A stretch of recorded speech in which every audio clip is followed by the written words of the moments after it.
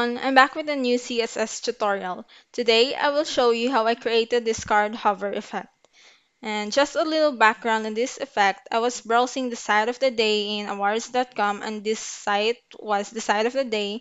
And when I came to this part, I found it, or this particularly this card hover effect, I found it interesting. And so I thought to make a tutorial about it. Now, going back to what I have now here, let's now start coding. Starting with the HTML, we only need a div container and few div elements to serve as the card, or it can depend on how many cards you want to show. In my case, I only want to use 2 cards. Next, let's work on the CSS.